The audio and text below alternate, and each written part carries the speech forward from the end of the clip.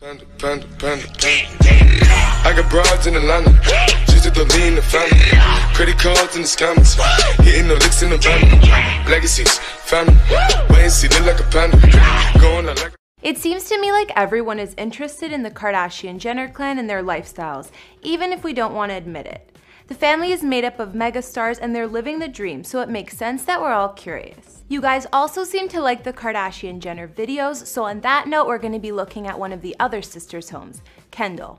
Kendall Jenner, like Kylie, is one of the youngest in the family and she's only 23 at the time of this video. She's a reality TV star, influencer, and supermodel who has 115 million followers on Instagram at the time of this recording. Forbes also crowned her the world's highest paid model back in 2017. Not too surprising. She might be young, but like the rest of the family, Kendall is doing well. Her net worth is assumed to be over 18 million, so she's definitely set. Although she isn't in the public eye as much as some of her sisters, it's what makes her a bit different, and I kinda like that about Kendall. The Kardashian-Jenner clan has purchased up a ton of real estate in an area of Calabasas called Hidden Hills. It's been basically deemed a real estate compound for the family since Kim and Kanye have their gargantuan mansion here. Kylie has her mansion there as well as a few more homes, and Mama Bear Kris has her house there too. Khloe and Kourtney also have their homes beside them, and Rob was living in one of Kylie's properties there, but I'm not sure if he still is. Point being is that Kendall seems to be the only family member who doesn't live or have a home in the Hidden Hills. Maybe she likes to distance herself a little bit from some of the drama, or there were just no houses left there that she liked. Hey guys, it's Kara and we've been trying something a little different here on this channel. Today we're going to be taking a look at Kendall Jenner's $8.5 million mansion in Beverly Hills and see what her place is like. We'll also look at where she used to live before she bought this spot and see how she upgraded. Her place isn't as weird as her sister Kim's, that's for sure, but her house does have something to do with Charlie Sheen, which you'll find out a little bit after. If you like this idea, I'll make more house tour vids. We also did one on Kylie Jenner's beautiful main mansion in the Hidden Hills area, as well as Kim and Kanye's empty-looking $22 million fortress, and we'll have links to those at the end of this video. I've also been reading all your comments, and I'm going to be responding to some at the end of this video. I need you to let me know who to do next in the comments down below, and whose home you'd like to see. I'm thinking at this point we're gonna have to do Khloe Kardashian's house next. Let's start with a recap of where Kendall used to live before we look at her current mansion, because she did move quite a bit. Back in 2016, Kendall did an interview with Vogue, and it took place in her family home. So, here we are in the home you grew up in. Yeah. How often do you hang out here? Not too often anymore. What's your favorite memory in this home? Sneaking out late. What's your favorite holiday to celebrate in this home? Christmas. At the time, Kendall already lived on her own, but she's never really given a home tour aside from her closet, which we'll see after. Off topic, but I've always wanted floors like in this video. Kris Jenner clearly has good taste. So Kendall actually moved out when she was only 19 and started her solo living in an LA condo. She bought it for $1.3 million in the Wilshire building that's located in the Westwood area of LA. Apparently a trendy spot. It was 2,068 square feet with high ceilings, a bunch of windows, 2 beds, and 2.5 bathrooms. Yes, it was expensive and gorgeous, but when we know what this family is capable of, that is super small, even for a teen. Kendall's condo had a great kitchen, living room, office, and more, as well as a clean and modern design. I know any Jenner sister can do better than that though. Kendall's main complaint was the lack of closet space. She said, "It's hard at my condo because I don't have enough closet space. I also have a rack of clothes. It's so messy, I hate it." I feel that girl, really. But I can't upgrade mine like she did. I think my main complaint would actually be the monthly owner fees here for the condo, which were over $3,500 a month at the time. Yikes. Either way, Kendall moved on from this condo after about 2 years and made a nice upgrade. She purchased what was previously John Krasinski and Emily Blunt's house for $6.5 million, located close to the Sunset Strip in Hollywood. This home was just slightly bigger, with 4,800 square feet, 3 stories, 6 bedrooms, and 5 bathrooms. Kendall's second home also had a rooftop pool, a massive walk-in closet to satisfy her needs, a 3-car garage, and gorgeous floor-to-ceiling windows all over the house. The glass wall on the first floor in the living room opened up to a pool and outdoor patio that made it perfect for entertaining guests. Unfortunately, despite the fact that Kendall's home was highly secure and in a gated community, she managed to get broken into only about a month into living at her new spot. Apparently, $200,000 worth of jewelry was stolen too. When TMZ reported on the incident, Kendall fought back, saying that them releasing her address is the reason for all of this happening. She has a point. This isn't the only time this has happened to Kendall. She said that even in her old condo she got robbed before, stating, "I got robbed. I had stalkers that literally broke in while I was home. It happened one too many times and I just felt trapped." So it was on to her current home. Now let's finally look at where Kendall's living now. This mansion is located in Mulholland Estates, where she's neighbors with stars like DJ Khaled and Christina Aguilera. It's also supposed to be more secure here than her last place. So if you're wondering what this place has to do with Charlie Sheen, he was actually the previous owner. But Kendall obviously had to make the home her own and spent about a year doing renovations. Houses in this area usually go for the high multi-million-dollar price range, so it seems like it was in Kendall's ballpark. She spent $8.55 million on this spot. Considering Kendall's privacy issues in the past, she is far less open about her home than her sisters are. Her address is not accessible, and even pictures of the interior of her home are hard to come by. Kendall's home is 6,625 square feet and has 5 beds, 8 baths, and all the fixing on the properties as well, including the large backyard, pool, tennis court, fire pit, and a playground. I'm not sure exactly what the star has changed since she moved in, but I'm assuming she kept the pool. At the front of the estate, there's also a gorgeous fountain and big wooden doors. From some of the listing photos, you can tell that it's a Spanish-style mansion, and the interior before was pretty homey. Seems there was a lot of wooden accents and Buddha decor.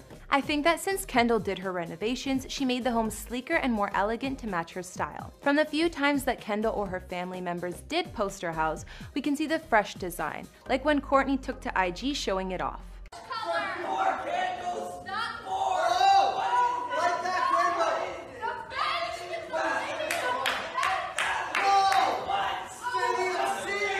I'm not sure what's going on there, but we can see a bit of Kendall's living room. She actually kept the same fireplace as before, but changed the floors here. Compared to before, you might think that now it's a different house, but you can also see the same arches present in Kendall's pics. It just looks less cluttered and dated than it did on the listing photos. Some other features inside the home include a large dining room, an office, a gorgeous marble kitchen, multiple living areas, and even a movie theater. Since Kendall occupied the place, the dining room now has a large wooden table, wicker seats, a gold accent lamp, and vintage photos on the wall. The interior colors are also much more neutral. I heard that Charlie Sheen also had his home movie theater decked out in a cheesy and outdated design with a lot of red interior. I'm just gonna assume Kendall switched that up too. It's pretty lame that Kendall hasn't shown off her house more, but given her situation, it makes sense. She has done a closet tour in the past, but I'm not sure if that was at her current home. I think it was before she moved in. These are from recent years, but they're so good. This one's actually one of my favorites. Oh my God, this is like a workout. These jeans I stole, don't tell anyone, from a photo shoot. They're Marc Jacobs, and I was obsessed with the star on the butt, and I shot in them from a Vogue. I have no doubt her closet in the current home is even better if that's the case. Oh, and she showed us a photo of her pantry. Really exciting, Kendall. Actually, it's so organized, so I personally do find that really exciting. To be honest, I kind of liked a lot of the previous interior, even though there was a lot of drapery and excessive decorations in some areas. The wooden beams throughout the high ceilings looked really nice, so I wonder if she kept those accents. And if you were wondering where Kendall lived while this reno was going down, since it took about a year, I know that one place she shacked up was this house in the Beverly Hills Grove area of LA that was $25K a month. For $25K, it better be something special. Firstly, Kendall was said to be renting this place out with Ben Simmons, who was her boyfriend at the time, but now they've been on a break. You slept with someone else?